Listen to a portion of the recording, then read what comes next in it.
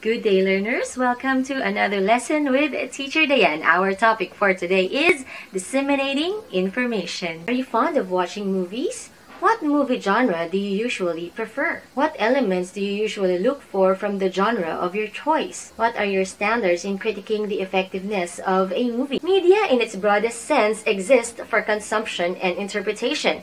Any form of media aims to send messages regardless of its purpose. It is crucial for media people to accurately consider how people understand and interpret concepts so their ideas go along with the audience's expectations. It is important for the audience to establish standardization in terms of what to expect from the media.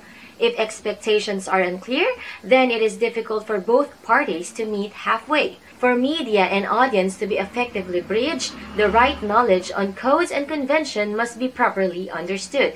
At the end of this lesson, you are expected to identify codes, convention, and message and how they affect the audience, producers, and other stakeholders, and present an issue in varied ways to disseminate information using codes, convention, and language of media by creating your own media and information presentations. In understanding media, there are codes and conventions that you have to know. See this like building blocks of all media around you. Generally, media already possess a default in itself. There are three types of media codes, namely symbolic codes, technical codes, and written codes. Symbolic codes. These are codes that are social in nature. This only means that these codes exist outside media product themselves, but would be understood by audience in general. For example, seeing somebody receive a red rose in a film would mean that there is a romantic relationship going between the main characters. This is exactly similar to giving someone a red rose in real life. Some examples of these media are the following: setting, mise en scène, acting, and color. Setting, known as the time and place of the narrative. The setting describes where the story or a specific scene took place. It can be as big as an open space or as small as a room. It can even be a created atmosphere or frame of mind. Mise en scène. In the world of media, mise en scène is a French term that means everything within the frame. It also refers to all the objects within the frame, the way they are arranged. To analyze this, you should look into the media set design, costume, props, staging, and composition. Acting. In media, actors portray a variety of characters that contribute to character development, creating tension or interpreting the narrative. And its various aspects, you have to look at the following: dominant color, contrasting foils, and color symbolisms. Technical codes. The second kind of codes are specific. Color. In media, color has strong cultural connotations. As a student analyzing the use of color in media and its various aspects, you have to look at the following: dominant color, contrasting foils, and color symbolisms. Technical codes. The second kind of codes are specific to a media form and do not live as a separate entity. To help you analyze this, look at the different camera shots and their connotations in film and photographs. You have to remember that these may mean nothing to you or the general audience outside of those forms. These codes include camera work, editing, audio, and lighting. Camera work. How the camera is operated, positioned, and moved to achieve certain effects is also important in analyzing media. These include positioning, movement, framing, exposure, and choice of lens. Editing. Another important consideration in studying media is editing. It is the process of choosing, manipulating, and arranging images and sound. Generally, it is done for graphic edits, rhythmic edits, spatial edits, and temporal edits. Audio. Using sound expressively or naturalistically also plays a role in media. Its three aspects include dialogue, sound effects, and music. Lighting. Manipulating light, either natural or artificial, to selectively highlight specific elements or certain scenes is also one of the important elements of media. These elements of lighting include quality, direction, source, and color. Written codes. A type of code that is written usually includes formal written language used in media. Similar to technical and symbolic codes, written codes can be used to interpret a narrative and communicate information regarding a character. Also, it can convey issues and themes emergent within the media product.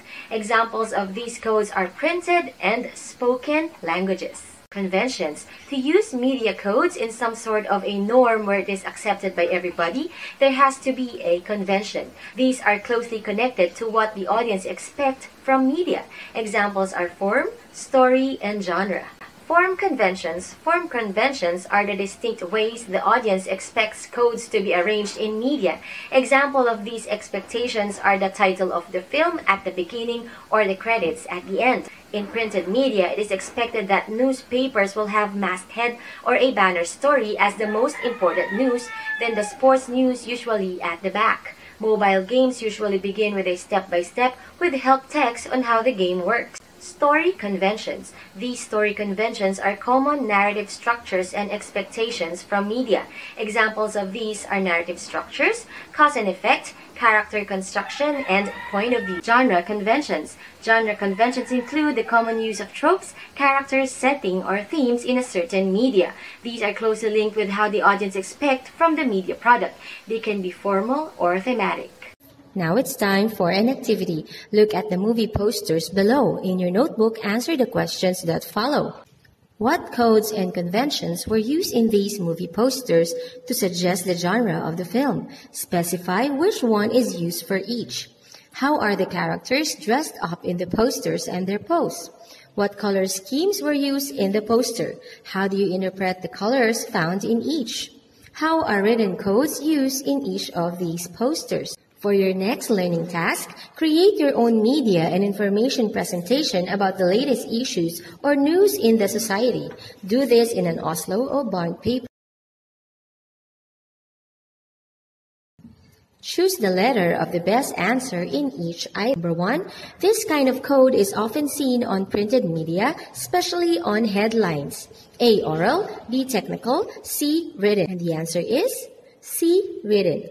Number 2, these are the generally accepted ways of doing things. A. Convention, B. Codes, C. Both A and B. Answer A. Convention. Number 3, designing messages is at risk of compromising some members of the audience because of A. Commonality, B. Similarity, C. Diversity. Answer C. Diversity. Number 4, in analyzing media messages, it is important to look at the blank message to fully understand its implications. A. Direct, B. Immediate, C. Underlying. Answer is C. Underlying. It should always be remembered that media is not only an information-giving entity, but also A and blank, which depends on capital and profit. A. Organization, B. Business, C. Stakeholder. The answer is letter B. Business. That's it for today, learners. Thank you so much for joining me. This has been Teacher Diane. See you again next time. Happy learning!